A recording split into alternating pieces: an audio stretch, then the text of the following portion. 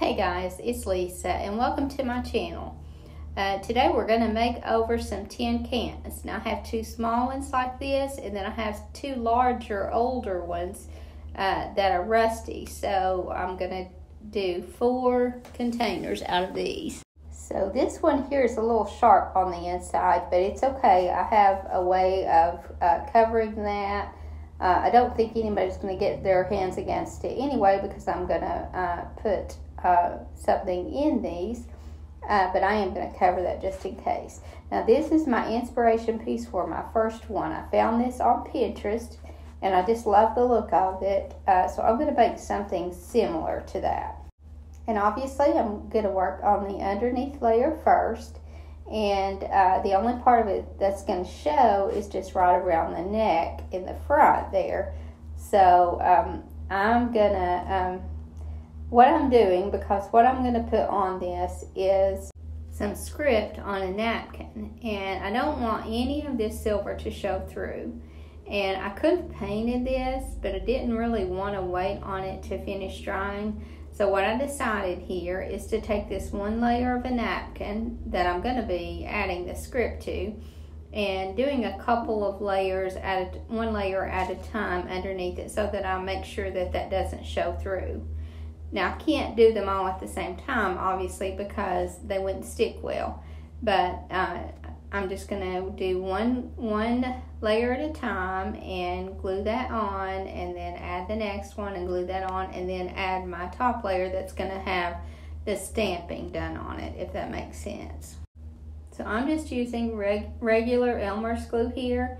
You can use Mod Podge, and many times I use Elmer's glue as Mod Podge, or you can water Elmer's glue down a little bit. But I'm just using straight glue here and just putting on one layer at a time. Now I'm not going to be able to see this through my top layer, because my top layer, although on the inspiration piece the top layer was made from paper, mine on this one is going to be just made from cloth. So because of that, you won't be able to see any of this through. So now that I've glued 2 layers on, then I can take my 3rd layer and go ahead and stamp on it. And I'm just using a script stamp that I've had for several years. You can use just any script stamp that you want. They're very affordable and easy to find on Amazon. So I don't know the name of this one, but I think it came in a set of maybe 3 or 4 at a very good price, I'm sure. Now I didn't want to use my Kindest Regards stamp on this one, because it's a larger lettering, and because I have such a small area, I want to have more of the script, so that's why I decided to use this one. So now that I have that glued on, then I can start to add my cloth layer. And I just have a piece of vintage cloth that I'm just going to cut to fit this, and you can use any cloth you want at this point. This is just what I felt like would look good from what I had, and I thrifted this a while back, and I wasn't sure what I was going to use it for, but I think this is perfect for it. Now I'm sorry about the echo, but I'm back in my studio again, and I'm trying to add enough in here that I don't have as much of an echo, but I don't want to take up my space. So so that's kind of a dilemma that I have. I'm sure as I start to fill up my little storage areas that will help. So I've cut this just a little bit wider than I need, because I feel like I can just cut it after I have it on here, the size that I need it. I want the opening to be in the front, obviously, so I'm going to let that bottom be glued together in the front. Normally I would put that in a less conspicuous area, but it has to go in the front. But again, I'm not really worried, because I'm going to be adding some embellishments to the front anyway. So now what I'm going to do is just cut off the top the length that I need it, and kind of glue around that top. And when you're using paper, you can kind of roll that down and it gives it a very good look. But because it's cloth, I'm going to have to maneuver that and manipulate it. And I don't want any precise edges here, so I'm just kind of having to rough that up a little as I go. Some of you may be wondering why I'm putting out so many videos lately again, but just like when I was doing the videos for Christmas, I needed to get a lot of those done, and so it's the same thing with spring. There's so many spring ideas that I need to get on here. So I apologize when I make mistakes because of having to go so fast with these. I know that in a previous video, not that long ago, I double voiced a few times, so I'm sorry about that. I would have taken it off, but then I've lost the video. So I just hope that it wasn't too aggravating to listen to. So I took my antiquing ink and I'm just kind of where I've roughed up that edge, I added some of that to give it more of an aged look. And then, like I said, I'm just going to use my glue and just kind of maneuver that and let it open as organically as possible. This is actually my first time doing one of these. I've seen them before. I've seen actually several different ones and have always wanted to do one, but just never tried. Now you're probably going to see several tin can crafts throughout this season because spring is the perfect time for these. And I promised to give it a lot of different looks. I won't do the same thing over and over. And I think the great thing about spring crafts is they work on into summer. So now I'm just adding some vintage trim here, and I like this soft kind of bluish green, and so I'm adding some of that to this, and that will be the color scheme for this one. And this is a perfect project to use a lot of your scraps on. And also a perfect project to experiment with. Because you can just kind of keep adding and getting new ideas as you go. And I feel like these layered would be really pretty. So just keep adding until you like the look that you get. I think that finished, this type of can looks a lot harder than it actually is, because as you can see, everything that we've done is very simple. And I'm going to add another layer to this one, and I have to say that this lace that I got from a viewer is absolutely beautiful. I'm in love with it, and I think it'll be the perfect addition to this little can. I just love vintage lace. It's probably one of my favorite craft supplies. So again, I'm just going to cut this to fit and glue it in place. And I'm going to be careful how I add my glue because I don't want it showing through. So the places that I glue it will be where it really needs to be glued, and I can hide it. But I just love this soft, shabby chic look that this one is starting to take on.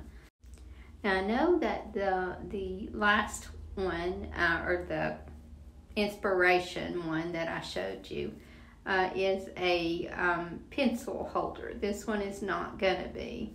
I'm going to add a strap on, or a hanger on this one rather.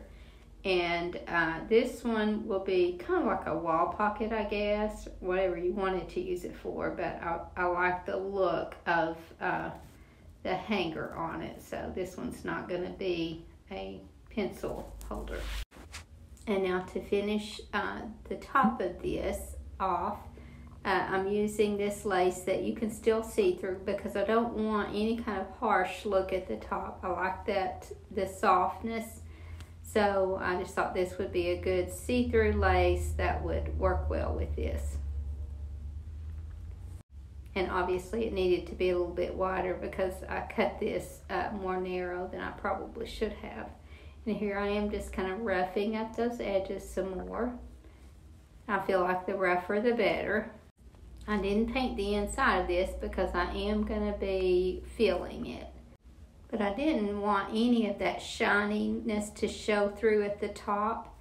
So I just decided to put some lace around the top of the inside also. And again, that just adds more layering, so the more layers, the better. And if you're not saving your tin cans, you really should be, because as you can see, these can be completely transformed, and this is so perfect for spring decor. And to hide this little bit in the front, we're going to just add some shabby roses, and I'm just going to build those right on the can as I go. And if you've not seen me make these, I have a few videos where I do them a lot slower than I am and a lot more close up. But as you can see, I'm just twisting and gluing, and occasionally you'll change directions that you twist and just keep gluing, and that will add more dimension to your rose. So I could stop with this one because at this point I've hidden what I need to hide. But I wanted kind of a little cluster of roses here, so I'm going to build a few more, or a couple more anyway. So when I'm doing a little cluster of roses, I like to kind of change up the fabric that I'm using. So this one I'm just using a strip of cotton that I've torn, and I think the first one I did with lace. And I want to add just a little bit of that light turquoise, and so I'll add that in the next flower just by putting a little piece of torn lace underneath it and just kind of scrunching that up.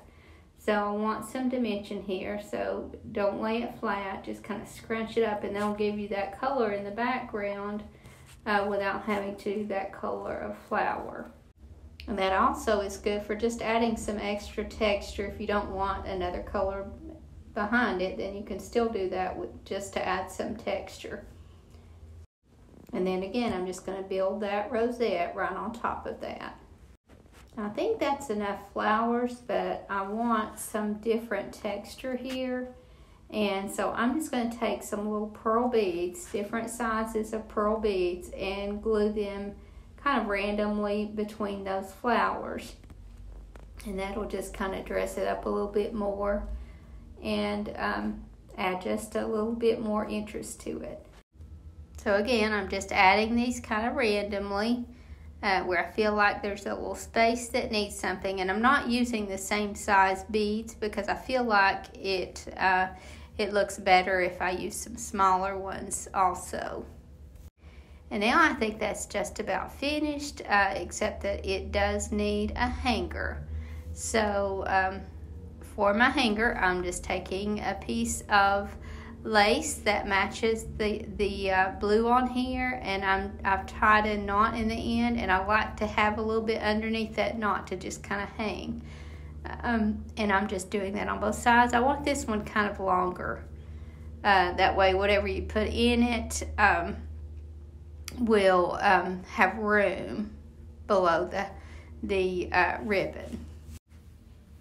And I could have painted the inside, like I said, and put left it for whoever bought it to put something in, but I'm just going to put some soft flowers in here. So instead of trying to glue some floral foam in here, I'm just going to cut it to where it'll be tight and just kind of stick it in there, and it'll stay well as long as it's good and snug. And that's very easy to do with this floral foam. And now I'm just taking some pieces from different picks and putting little sprigs in there. This won't take very much at all. But I want to make certain I keep my color soft, and I felt like this blue, it being a cheaper flower that I got at the Dollar Tree, was a little bit too sharp. So I'm using my antiquing wax and muting that down some. And then I'm just going to stick some little sprigs in there, and like I said, not very many at all. And to cover any of the floral foam that is left over that you can see, there wasn't much, but I'm just going to stick some Spanish moss down in there, and it didn't take very much to fill that space in. And then that will complete this one. And I just love how that turned out, and I was very surprised at how simple that look was to attain. And now I'm going to do the next small can. And this one I did decide to paint. So I just did one coat on this because I'm going to be adding some other things to it. And one coat was enough to cover it. So once I got this covered on the outside and the bottom, again, this one is going to have some things inside it, so I don't need to paint the inside. But once this dries, then I'm going to add some decoupage. And I thought this one would be a good one to add these little bunnies to. So I know that not much of this is going to be able to fit, and I want an organic edge on this. So once I separate my one ply from my napkin, then I'm just going to take a paintbrush and with some water on it and outline where I want this to tear, and then it will tear much easier. So once I get this torn out where I want it, then I'm just going to take some regular Elmer's school glue and just glue that right on the front. Now you could use decoupage medium, you could use Mod Podge here, but oftentimes I just use regular Elmer's glue as my Mod Podge medium, or as my decoupage medium. And I think napkins are one of my favorite items to decoupage with. Now here I'm just kind of tearing out, I won't use this on this can, but I'm just kind of tearing an organic edge around the remaining flowers on this napkin to use in another project. I wanted to add some layering behind this, so I'm just taking one of my script stamps and just very randomly and lightly stamping on just the one layer of a napkin, and just kind of randomly placing that on the can. That way when I decoupage those bunnies on there, it'll have just some of this behind it, and I just feel like that just gives it a better look. Now I guess you could stamp directly on the can, but with these ridges I just wasn't sure what I was going to get, so I like that added texture to it anyway, so putting it on a napkin worked fine. So now I'm just going to glue that little image on the front, and like I said, that will be the front of my little can, and this will be a really cute little spring item. I think this one would be a really sweet little spring decor piece to put in a little girl's room. So now after that dries, then I can start adding my trim. And I'm going to start out by putting this lace on the inside rim, because this was the can that kind of had a sharp inside to it. It opened a little differently than the other one, and I felt like that just kind of made it a little bit sharp. So I'm just gluing this on the inside. That way I'll have that finished, and then I can start adding my trim to the outside. And not only does this make this safer and not as likely to cut you, but it also softens the look of the top a lot. Now I wanted to bring out some of that soft pink in the ears, so I'm using some of my vintage lace here in this soft pink, and I'm going to trim out around the top and the bottom.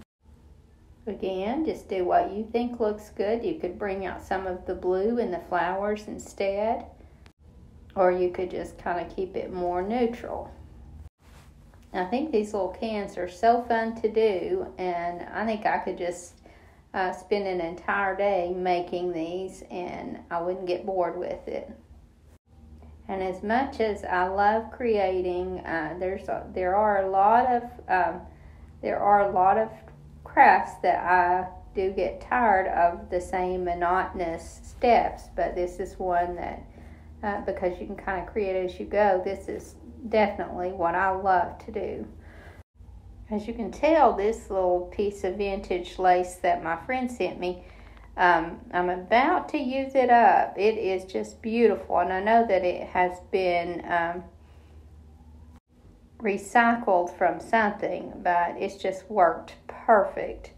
So I thought instead of keeping that all pink, I would just kind of break it up a little bit and soften that a little bit more.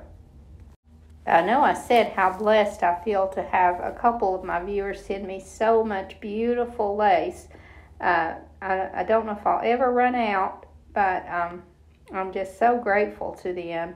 And as you've noticed lately, I am making lots more lacy projects.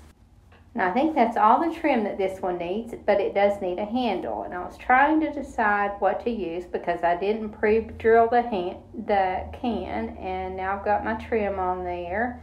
So what I decided to do was to just glue it to the trim on the outside. But I thought about what to use, and then I decided to use a hanger from a paper bag.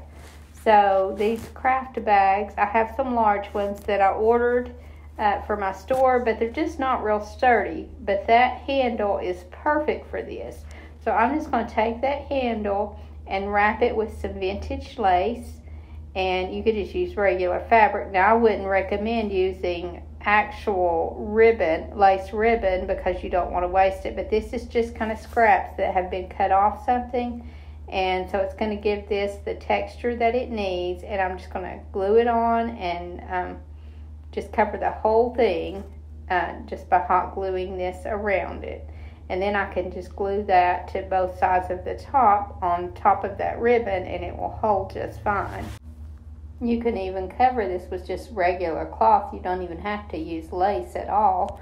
It just adds a little bit of extra texture, but I don't even know that that's necessary.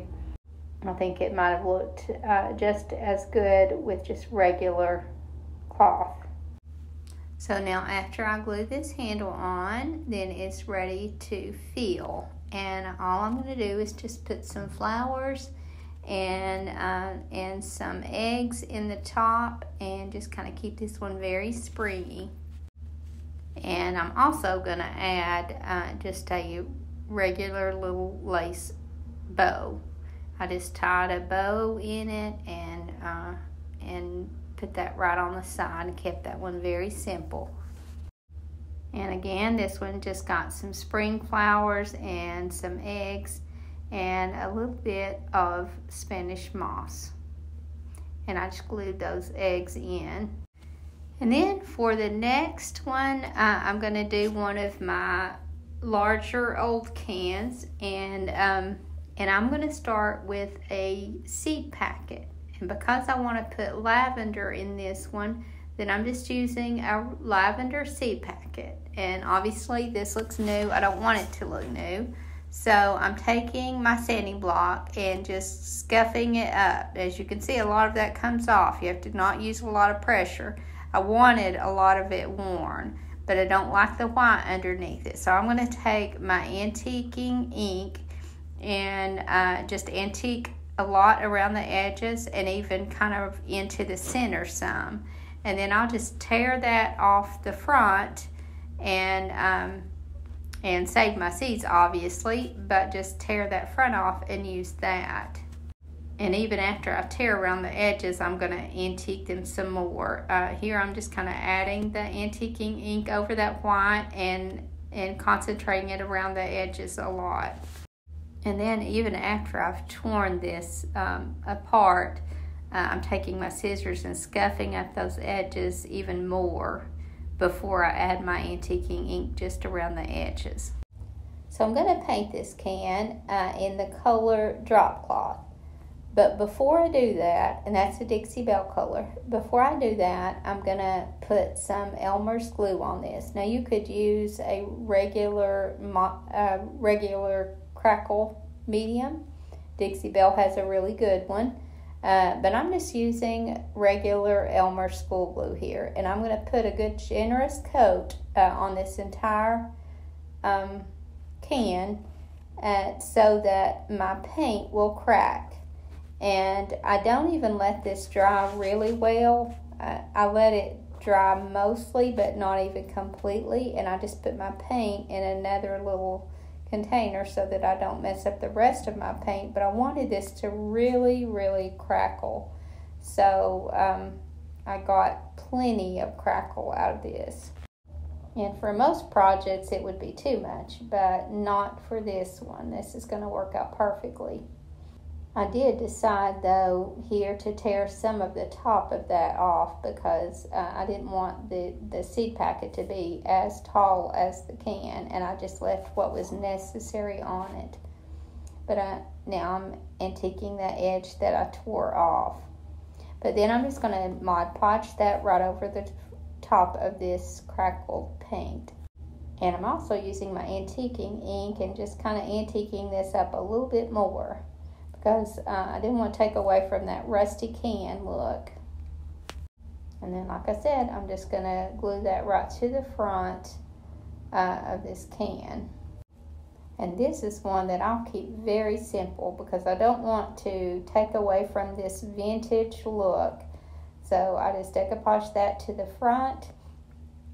And then I'm going to tie some rustic fabric around it. I think I use coffee stained cheesecloth, and just tie that around the top. And then I'll just take some of my lavender picks from Walmart and cut those apart and just put those sprigs down inside that floral foam and just keep that very simple. Just like this is just a can of lavender flowers. And then I'll fill in with the Spanish moss where you can see that foam. But for this one, I wanted a rusty wire hanger. So I'm just drilling holes in both sides, and then I'll just put a rusty wire hanger on it and then fill this with the lavender, and this one will be finished.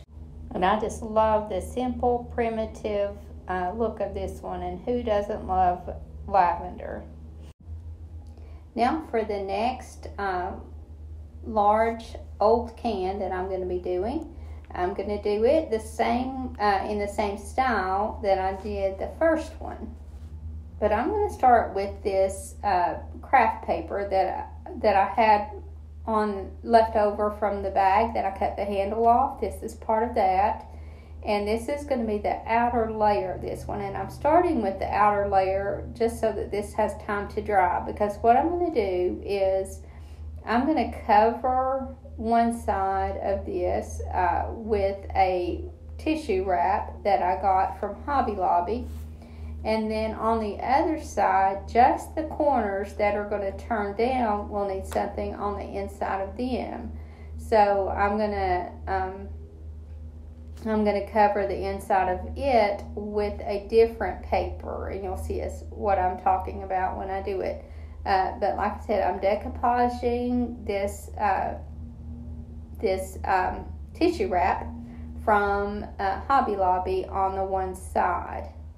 And I want this to kind of have a little bit stiffer feel to it, and that's why I decided to start with the craft paper and then just do this on the outside of it, and that'll just kind of add a little bit more stiffer look to it. And then, like I said, I'll do just those top corners on the other side with the fabric with the paper that I want to show when that's turned down. And when I make this to fit, I want to tear these edges. I don't want cut edges because I want it to have just more of a rustic look to it. This is going to be kind of a French country look, but it's going to be rustic also. And once I get this torn to fit, then I'll know what area I need to decoupage on the back side. As you can see, this is a little too long, but it's very easy to tear that off the top once it's against that can. So like I said, I'm decoupaging some coordinating paper on the corners of the back side, and then I can tear this to fit the length that I want it, because I don't want these edges to be sharp either, so I'll just tear them both at the same time. But first I'm going to need a finish underneath that will coordinate, and so I'm just using an old book page here, and I use my script stamp on it and just stamp that ahead of time, and now I'm going to decoupage that right to the top of the front. So like I said, that'll give something to show underneath that when I pull that apart at the top. And at this point, I've already torn that top edge to fit. And now I'm just kind of gluing everything in place except there around the front top. And I'll leave enough room there to be able to open that up. But I'm just hot gluing all this in place. And once I get all that hot glued in place, then I'm just kind of ripping that bottom up to fit neatly. I left that a little longer also, so that I would make sure to be able to cover this well. And now that everything is torn to fit, then I'm going to take my antiquing ink and just really antique around all the edges, because I want them to go with this rusty can. So all around the bottom and all around the top gets that. And now, unlike the can with the fabric, I can just kind of roll this and manipulate it just the way I want it, and it'll stay well. So the paper definitely is much easier than the fabric. I still like that I did the fabric, but I just really like the way the paper does here. And again, I still want to rough up those edges good. I don't want anything to be straight. And then once I do that, I add a little bit more of that antiquing ink around that. And now it's ready to start embellishing with trim. So I found a color that I wanted here, but I didn't want this wide here. So I decided to cut part of this off and glue it to the bottom. So again, I'm just pulling that pink out that is on the underneath, so that this all brings this all together. And I think that this one is my personal favorite. I just love these colors together, and I love this French country look. And then here I am adding that narrow vintage lace over the top of this one. Again, it's just kind of bringing all those colors together. And also adding lots of texture. Now I decided here to add some lace around the top of this one. So again, I just glue that on the inside. I really like the combination of the soft lace with the very rustic metal. And with this one, obviously, there's no need to put any kind of finish on the inside, because I just love that rusty finish that's already there. And because of that, I won't be filling this one with anything. And with this one, I had a flower that I already had made up that would go perfectly with this one. So I'm just going to glue that to the front there, and then add a couple of small ones with it. And I added just a little bit of lace behind that just to add some more dimension to it. And then, like I said, I'll build those other little roses on the side. Again, if you're not familiar with how to build these flowers, I'll attach another couple of videos to this in the description, so that you'll be able to figure out how to make them easier. In this one, I'm just taking a little scalloped edge from a part of a doily and just starting with the outside, making the size that I want it, and then just kind of gluing it on the inside, just working my way in until I get it filled up. And then I'm just going to add some little pearl beads to this one, and it will be finished. And I just love how all of these turned out, and again, they were very fun to make. And what I like even more about these is I have almost no money in them. I wanted to take the time again to thank you guys for all your support, all your sweet comments. You just don't know what a blessing that all of you are to me. I don't feel like I say that enough.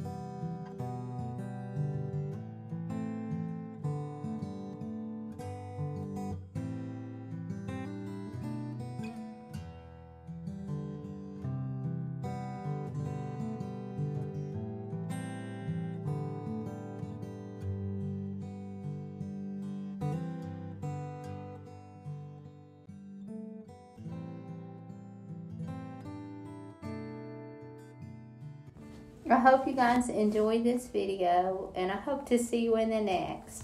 Thank you so much for watching. Have a great evening, and God bless you and your family.